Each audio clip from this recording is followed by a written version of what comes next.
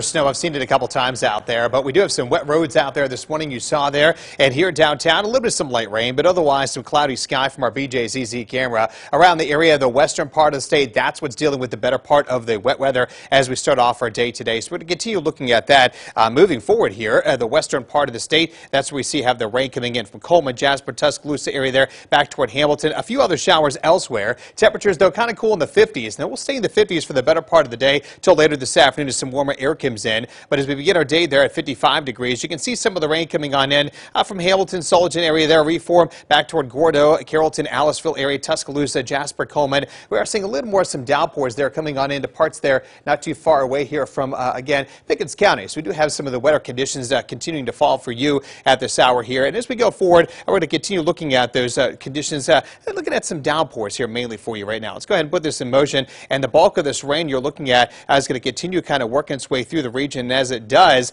the bulk of it is going to stay here over the western part of the area coming out of Mississippi. We have some severe weather breaking out there. But back closer to home, though, we are talking about still some showers kind of working the way through the region and kind of put this also in motion for you here. And you can see most of that rain not moving too much. It's not moving to the east. And that's going to be the cause for concern for potential flooding out there later today. We're seeing a couple downpours in Shelby County here, heading through parts there of St. Clair County toward Etowah County now. And we'll continue looking at this wet weather. All of this fairly light rain now. But the severe weather threat back to our west and south there across South Mississippi and Louisiana. That's where tornado watches are in effect. As this warm front nudges way northward, that's where the better instability is. But I think locally here it's going to stay far enough to the south where the orange is. That's a level 3 out of 5 there, enhanced risk. We do have a slight risk from Tuscaloosa to Brent area and then a level 1 marginal risk for the rest of the area here. So it's not a zero chance for severe weather. It's just the better chance for tornadoes will be farther enough to the south of us, which is good news for us. Regardless, you need to be weather aware throughout the day today. We are talking about some strong winds, heavy rain and flash flooding. I think will be the biggest issue for us across central Alabama. So if you're in a flood-prone area, be aware of that. And again, it can't rely on a tornado or two,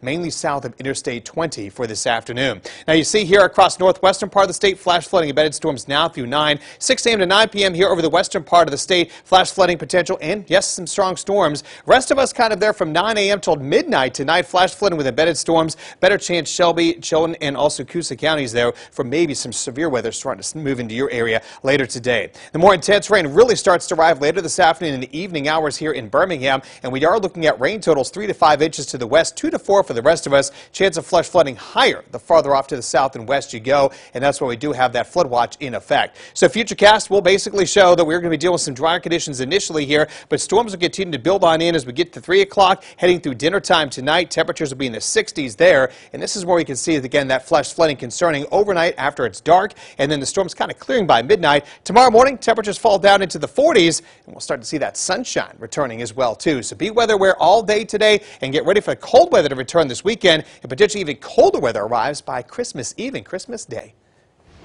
All right, thanks.